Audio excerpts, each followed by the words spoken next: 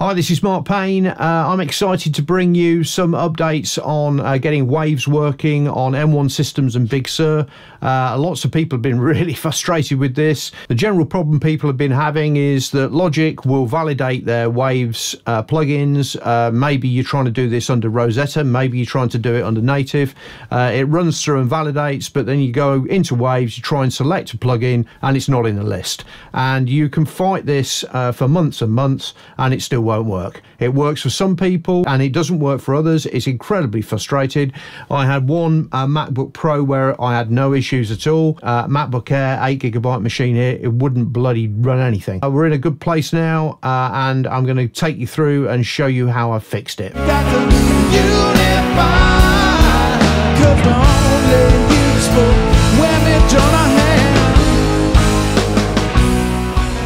Okay, here we go. So basically 3 sections. Section 1, I'm going to show you the problem that a lot of people are having and demonstrate what happens in Logic when you can't get your Wave stuff working. Secondly, I'm going to relate to you a really good workaround that anybody can use, even without doing any clever stuff or updates. It's an idea from my friend at Slowpoke Productions. Thirdly, then I'll go on and show you with the updates that we can do to Waves and to Big Sur how we can get rid of this problem and fix it forever. Okay, so I'm going to demonstrate the typical Waves problem that we have with Logic. This is running on M1 systems where we don't see the Waves plugins listed in Logic when we come to add them. This is my Wave Central, and you can see that I've got the Abbey Road plates installed, and I've also got the Mercury bundle, which is loads of stuff. Well, I've got the SSL 4000 collection, and I've got StudioRack, which I'll be showing you later on. This is the typical problem that you see, that a bunch of plugins that I've got installed, Waves plugins,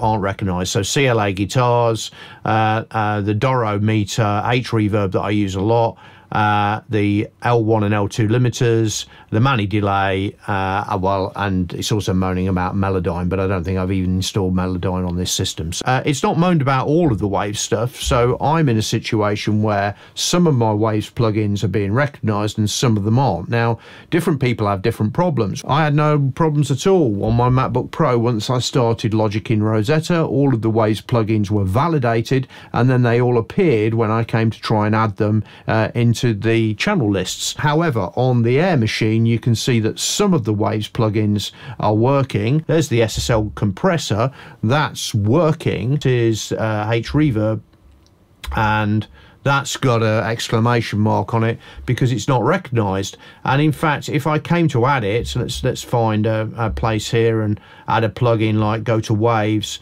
and have a look what I've got. Well, it looks like I've got a lot of Waves plugins here, but it's really not the full list. And if I go down and try and look for H reverb, which I use a lot, ABC, EF, H, there's H delay in there, but there's no H reverb. We have a look at plugin manager.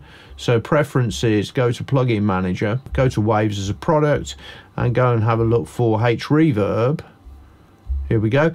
Can you see that H reverb has been successfully validated, and it's recognized that we've installed, in my case, version 11.05, and it's there in the validation list, but it's not being seen by Logic when we come to install it, and that's incredibly frustrating. And different people's experience has been slightly differently. It can be anywhere, as I've said, between everything's validated and everything's recognized to everything's validated and nothing's recognized, or somewhere in between, which is my case. So incredibly frustrating. So here's a nice little workaround for getting Waves plugins recognized within Logic. It's not the full solution, but it's a good workaround, and I really want to give credit to Slowpoke Productions, who I'll link down below. Go check out his channel, give him some love, because this was his idea, and I just want to show you how we do it. Okay, so here I've got Wave Central running, and up here I'm just logged on to my Waves account, and what we're looking for is StudioRack, which is a free plugin, and get StudioRack free, and it's registered to my account, so it should turn up in Wave Central. So now we can see StudioRack's available for me in my account. So let's go ahead and install that and activate it. So I'll come back to you when that's installed. So now we can see StudioRack's installed, so we can say OK to that. Excellent. Let's start Logic. Logic has recognized the new installed plugin and is just validating it for Logic. And that load is completed, and you can see here that we've got a bunch of plugins that we can't find on the system because we have this typical Waves problem. So this was a Slowpoke's idea. If you now go and add the Waves StudioRack, their StudioRack that I've just install that as a stereo item. That's going to be inserted into the track, and now the whole point of StudioRack is it's a Waves environment where I can put Waves plugins within it. And now what I can do is I can put H-Reverb in there. So if I go down to reverbs that I've got installed, and look, the H-Reverb is found there, and there it is, and it's going to work fine. So the whole point about this is that although Logic isn't recognizing all of the Waves plugins, if you put StudioRack in a track, then you'll be able to install them inside StudioRack. And with StudioRack, you've got the ability to put any number of Waves plugins. Well, probably 8, I think. So 8 Waves plugins can go in there. So yeah, that's a really good workaround from Slowpoke Productions. So a fantastic idea. However, we want to move on and hopefully get the real fix where all of the Waves plugins will appear. But this will get you out of trouble if you can't implement an upgrade. So let's just quickly look at what versions I'm running on this MacBook Air. And you can see that I'm running version 11.1. It's not the latest release, which is 11.2.2, and we're going to be upgrading to that to see if that makes a difference. Doing About Logic Pro, which is at the top there, and you can see I'm running the latest version as of now. We're in March 2021, and this is version 10.6.1, and I'm running Logic under the Rosetta environment because so far that I've found that that's much more reliable to run Logic under Rosetta when it's communicating with non-native Intel-based plugins. You'll know that I've done quite a lot of work on that, and I've got videos detailing me using Logic in both native mode and in Rosetta mode and comparing the performance. Okay, so time to do an upgrade. Let's first of all make sure that we take a latest and greatest backup to Time Machine. You definitely don't want to be doing a keep my Mac updated automatically. That's a recipe for disaster in the production world. So definitely turn that feature off. You only want to be doing software updates when you want to do them. So you can see that the latest is 11.2.2. Okay, so that started, and we'll see you on the other side. I've got a coffee. If you see me come back with a glass of wine, you know that something's gone horribly wrong. See you in a bit. Okay, I'm back. I'm drinking coffee. It took about 40 minutes to complete in entirety, so all went pretty good. Let's start Logic for the first time. Still running under Rosetta. So no, you can see that I still have the same problem. So I've still got plugins not recognized. Now, I didn't necessarily expect this upgrade to fix that. So the next thing I want to do is see if it makes any difference if I run Logic in native mode. Applications, and go find Logic. Do an info on that. Turn off the Rosetta mode. Some people have had problems with the 11.2.2 update that when they do it, they lose the ability to control whether Logic is in Rosetta or not. It will therefore only be able to be started native. Okay, so you can see we still have a bunch of plugins that aren't recognized. I would like to find, for example, the H-Reverb that I was trying to use earlier. It's not there. Nothing's changed. However, the workaround that we discussed, where we drop a StudioRack in and open the StudioRack and then put a reverb plugin there, you'll find that we absolutely can have the H-Reverb. So that plugin is still valid. that workaround is still valid. So that's cool, but we haven't got any further. So I tried all the things. I deinstalled my version 11 of Waves, I reinstalled it, I rescanned the plugins, and it's made no difference. The update to 11.2.2 in itself hasn't changed anything. It's time for me to move Waves on to a supported platform, at least for Big Sur. Now, I know officially M1 isn't supported, but I should be moving Waves to version 12. So that upgrade for my Mercury bundle and my StudioClassics, which is the SSL 4000 stuff, that's going to cost me $181. So I've pulled the plug on that because it's about time. I don't do Waves updates all the while, but I do them every now and again, and it's been a couple of years since I updated my main stuff. I've been through the process of downloading version 12, installing it, activating it through Wave Central. I'm sure if you're using Waves, you know how to do all of that. You can see we are initializing and scanning these new plugins, which are the version 12 updates. So you don't want to watch that screen go, so we'll come back when that's finished.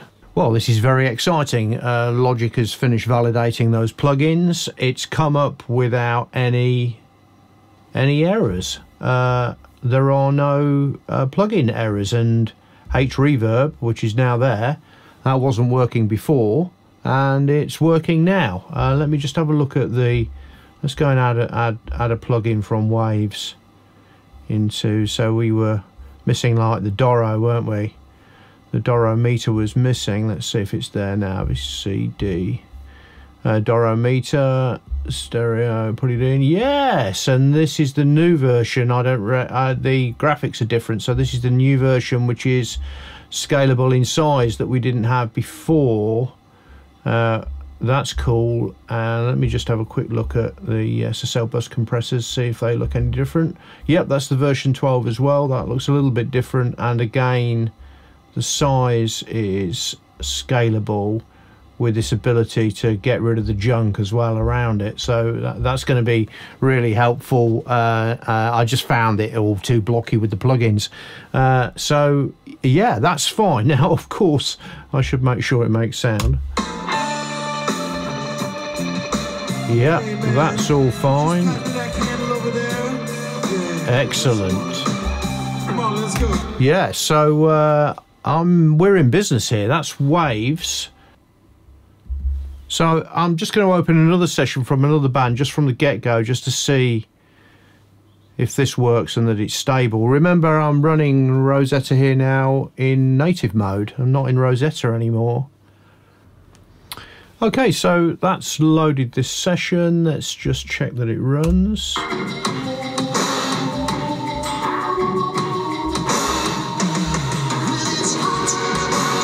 Ooh, I need to be careful with that. That's copyrighted music going out over YouTube.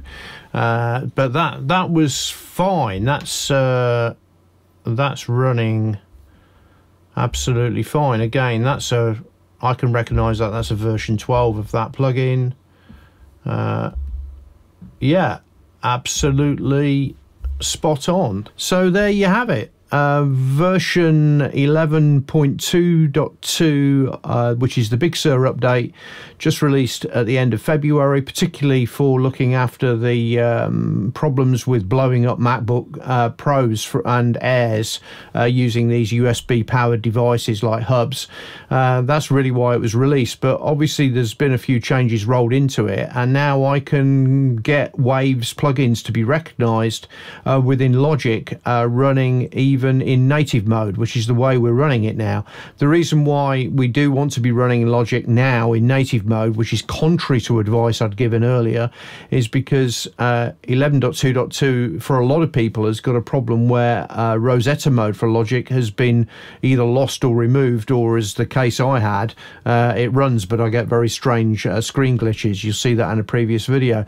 So we're now running native Logic on 11.2.2. Obviously changes have either been made within the Big Sur update or Waves, or both, but version 2.12 now loads without any issues. So I'm going to recommend an update if you're using Waves on M1 machines. I'm really going to recommend an update to 11.2.2 and get your waves up to 12. And even though it's not supported on M1 systems, it certainly is supported on Big Sur. And as you can see, I've got happy days here. Now, please make sure you time machine, make sure you do a time machine backup before you make the move over to 11.2.2, just in case you have to go backwards. This is still early days for me. You might have other plugins that you've got issues with. I'll just say again that my main plugin providers are Softube Console 1, Waves, obviously, which you've seen all that working, FabFilter.